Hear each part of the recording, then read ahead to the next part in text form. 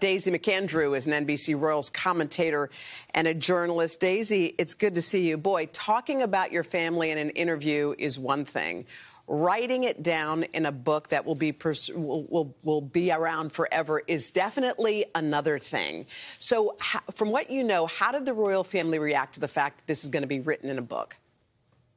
Well, the assumption here is that actually they were completely flabbergasted. And Joe, I know, just told you that Prince Harry had spoken privately to the royal family. My understanding is that that happened last night, that he did a last-minute scramble to get hold of them, to warn them that this news was being issued by the publishers. And certainly insiders here are saying they're completely flummoxed by it, obviously very, very concerned.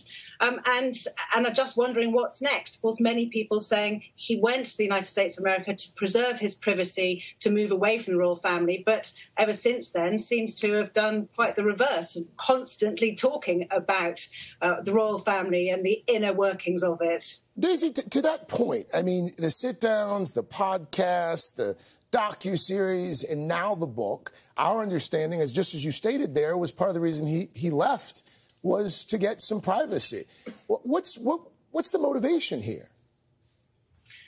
Well, of course, many people are saying that the motivation is money. Again, as Joe said, it has been said that the proceeds of this book are going to charity. But I've been trying to unpick that this morning, because proceeds might mean royalties. It might not mean royalties. Proceeds might mean the advance. It might not mean the advance. The advance is rumoured to be about $20 million, more than £14 million. Now, obviously, we know that the royal family have talked about, or rather, Harry and Meghan have talked about the fact they have to pay their own bills now. They have to pay their security, that their lifestyle is very expensive. And so $20 million would go some way to paying those bills. They might come out and clarify this. They might say that actually the advance and the royalties are going to charity.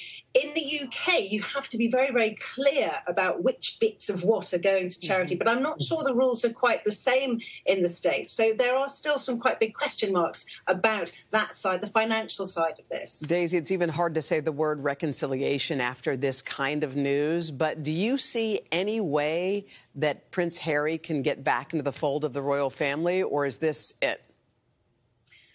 Well, look, the glass half full people over here are saying maybe this book will lead to reconciliation. Maybe this book will show that there is still a good relationship there and there is still love there. I'm afraid the glass half empty people are saying it really doesn't look like it, particularly the quotes that have already come out saying this is going to be, truth, this is going to be accurate. And of course, after that amazing Oprah interview a few months ago, the palace issued a statement saying, well, recollections differ.